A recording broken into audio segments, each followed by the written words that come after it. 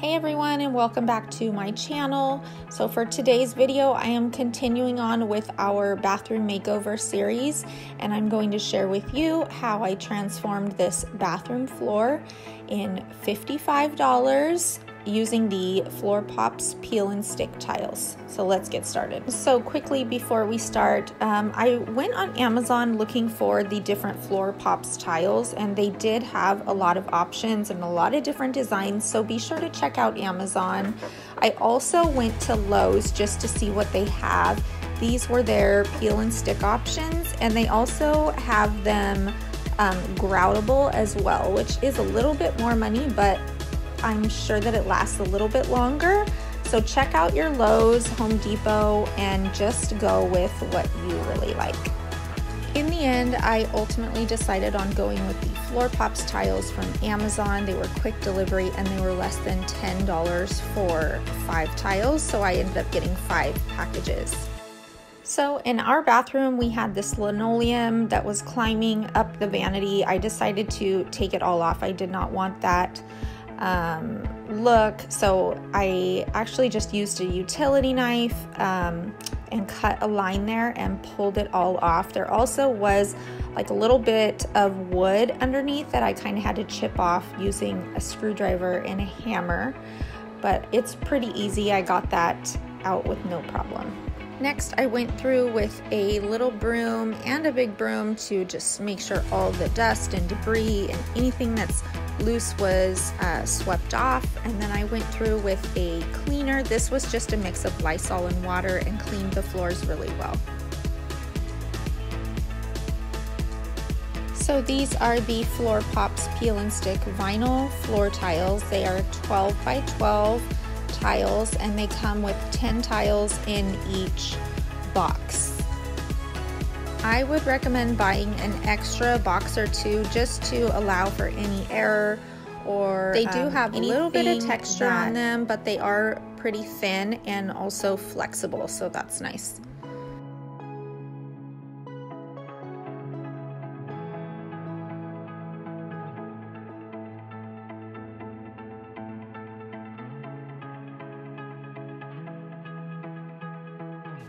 I recommend reading the directions and making sure that these are right for you and your home. So the tools that I used was a pen, a utility knife with extra blades, and a angle ruler, I believe it's called.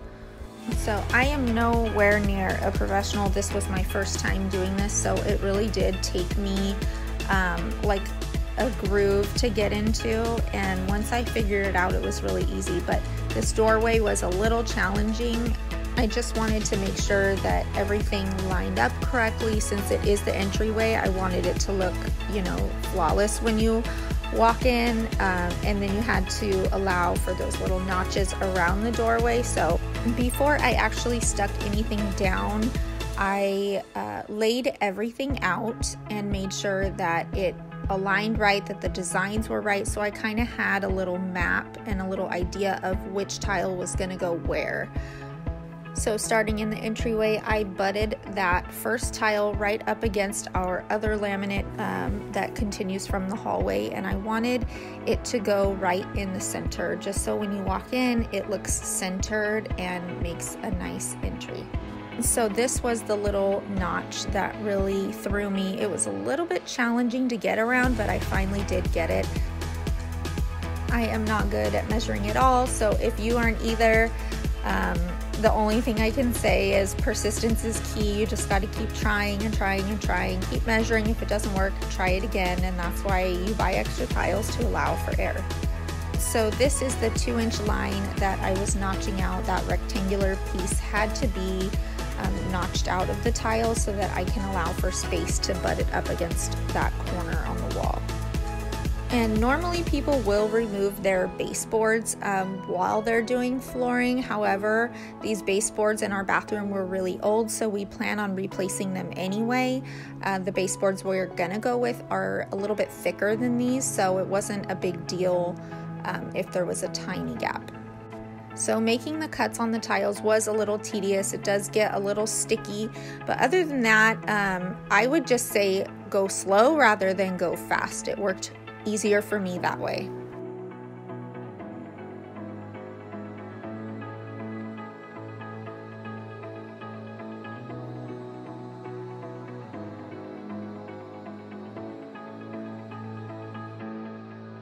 Like I said, I am kind of a perfectionist, so these little gaps I wasn't really that happy with, so I kept taking it off and making sure that it was notched out just a little tiny more to make sure that everything was even and looked good.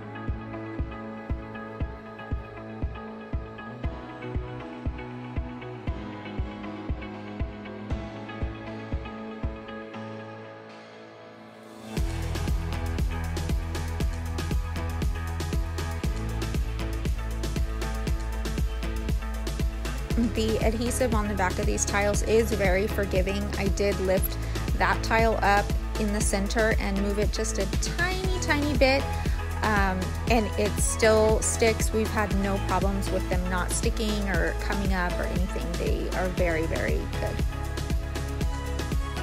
So continuing on with the other side, I liked to make sure that every single tile matched correctly. There were some tiles that did not match up, so just be sure that you double check that if you want a very seamless look. And here's the first progress shot about halfway through. It's so exciting when it starts coming along. After this, things start moving along really fast and you just kind of get the hang of it. Hang in there, it gets easier.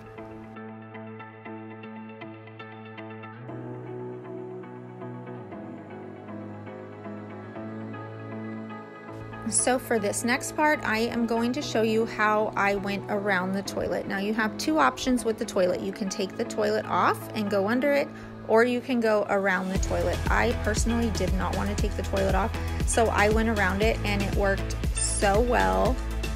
So I just took a white piece of computer paper and made a stencil to trace around the toilet. So let me show you how I did that. I put the paper down, literally traced around the toilet with my fingernail, making a line. Then I went through with a pair of scissors and cut on that exact line.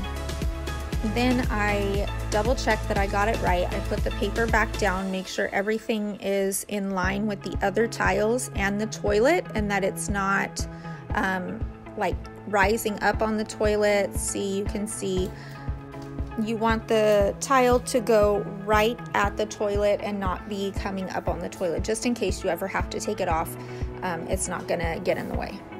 So using a second piece of white computer paper, I just continued around with that curve on the front and attached it with tape. So I made my own stencil and it worked really well. Then I totally missed the shot, but you can see how it all aligns perfectly, and then I placed that paper on a tile and traced it out. So there was the stenciled tile and it fit perfect.